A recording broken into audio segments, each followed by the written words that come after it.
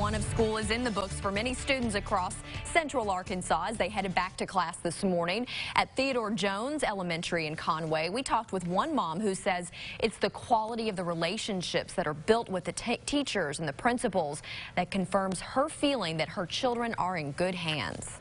Is truly a family. The teachers here, they know the kids' names. They see them in the hallway, they talk to them, they see them out places, they talk to the kids, and you can tell they really care and love them.